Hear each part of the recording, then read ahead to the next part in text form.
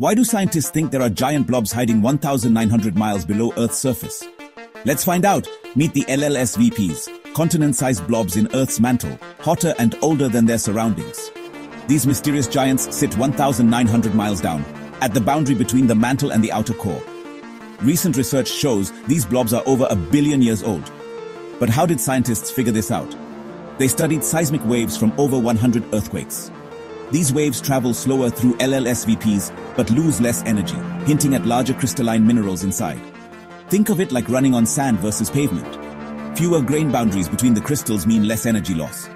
These larger crystals take a long time to grow, indicating the LLSVPs haven't been disturbed for over 1 billion years.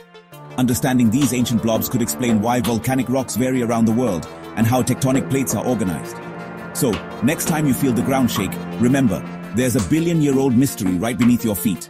Subscribe for more Earth science mysteries.